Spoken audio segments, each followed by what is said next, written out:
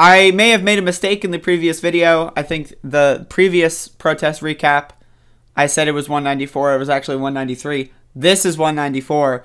Day 194, protesting in Elizabeth City, North Carolina.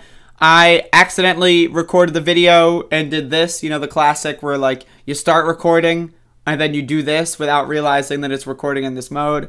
So I apologize for that. That one's, you know, that's my bad right there. That is my fucking bad. But wait, we did a long demonstration throughout downtown Elizabeth City. And so the second half was recorded in a just a fine way. So I'm going to just show the second half of our protest. We went all through downtown. The kiddos that protest with us dressed up for Halloween, and they wanted to show off their costumes to the entirety of downtown Elizabeth City. So we obliged them as well. Of course, I'm always a lover of longer demonstrations. I like walking longer. I need to get some exercise. But again, folks, it's getting colder again. Like when these protests started in April, it was chilly. And then we went through the entirety of summer. Entire summer months. And now here we are, it's November, and it's getting chilly again. And so, like, to me, it's like, you know, we've been protesting for more than half of a year. That's a long time. Right? It's tiring. It's exhausting for a lot of the people involved. And yet, you know, a lot of these people are still doing it almost every single day as much as they can. And that's the thing about it that really is, you know, impressive to me is the resilience. You know, you don't see as many people as you did in the first couple of weeks. But the fact that anyone in Elizabeth City would care enough to march every single day in this kind of fashion is, I think, incredible. And so, again, the case of Andrew Brown Jr., I don't have any hopes that we're going to get a positive resolution anytime soon. I don't have many hopes that the governmental apparatus of Pasquotank County and Elizabeth City are going to change for the better. I don't. But what I do have hope for is that, you know, the people that march every day are more informed. They have built an ethic that they can use in other situations. Like, God forbid, another police shooting happens, right? You know, political experience, protesting experience. I mean, as well as, you know, we have kids that march with us every weekday for the most part. I mean, I'm sure this is going to affect their future as well. And to me, that's the win, is the community being more together in any capacity is a win. People being better organizers, people being more resilient when it comes to doing things every day, people building habits around activities that are political, such as protesting and other forms of organizing. Those are the wins. And I know that over the last, you know, month or two, I maybe have been focusing too much on the specific governmental apparatus of this area and how bad it is. And I think we cannot underscore just how horrible the mayor of Elizabeth City is. She's a disgusting human being, right? The police at the ECP police station, right, as separate from the Pasquotank police, they're all trash. They're all garbage. And I think that everyone knows that, right? Like, when these protests started, I do remember a lot of people in the crowds, a lot of people, some people that still march out with us every once in a while as well, were pro-police. They would say, oh, it's just a few bad apples. Oh, it's just the sheriff's department. I'm seeing a lot less of that. You know, people are learning that the people around them that are in government are horrible. And that is usually the first step to any sort of reform. The people in the city council are trash. The people in Pasquotank County Board of Commissioners are trash. The police are trash. The sheriffs are trash. The district attorney is trash. The local representatives are trash, right? The state representatives are trash. The national representative is trash. Every single politician that represents this area is garbage. There are 0 people that are worth anything whatsoever at all. Because if they were worth anything, we would have seen their value over the last 7 months. But wait, I forgot.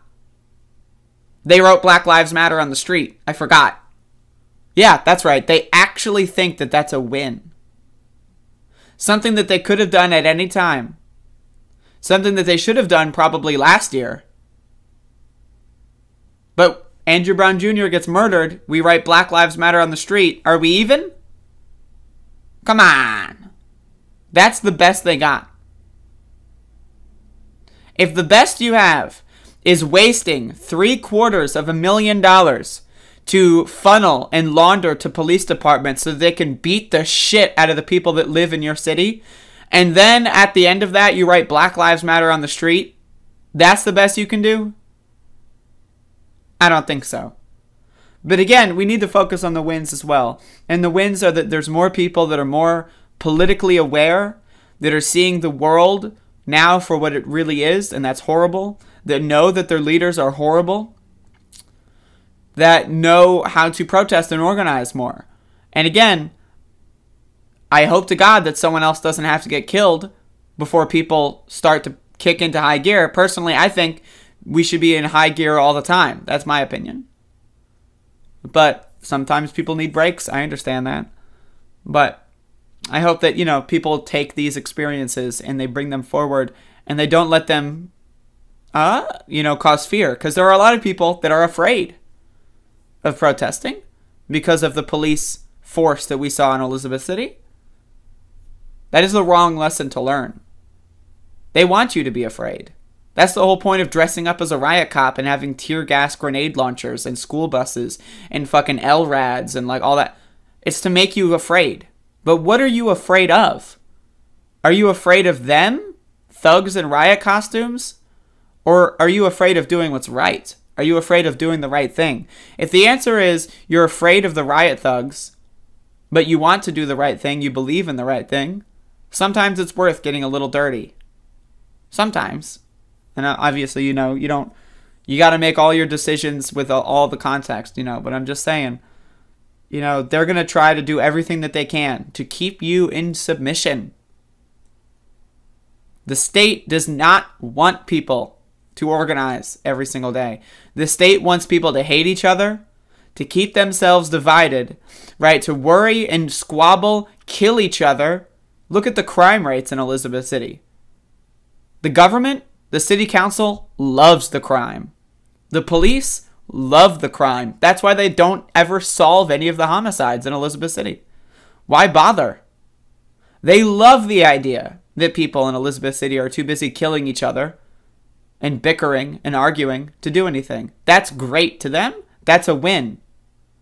Because it means less work for them. It means they don't need to worry as much and they can keep collecting their paychecks. People need to organize as a community and go against the government. That's the only way for anything to ever happen. We need to get rid of all of these garbage can motherfuckers like the mayor, the city council, the county commissioners. Get rid of them all and install new people that actually give a fuck. But then also people that actually are spending that time educating themselves on how government works so that they can get into office, grease the wheels for justice, and do everything that they can. Because a lot of people who are maybe well-meaning become elected, they don't know anything about how government works, and then they get, drowned in the process. Then the process consumes them. And they think, oh, I can't do anything because the process. That's another trap. That's another quicksand trap for justice is people love to think, all right, we're going to elect someone, they're going to go in there and change everything. But wait, what are all these rules? So, I'm just saying, we got to focus on the wins. We got to stop focusing on the losses. But, we can't also pretend that there aren't any losses, because there are. There are absolutely giant L's. They have to be analyzed, and they have to be understood so that they don't happen again in the future. Anyway, that's day 194, folks. Every time I do one of these, I make it like a soliloquy.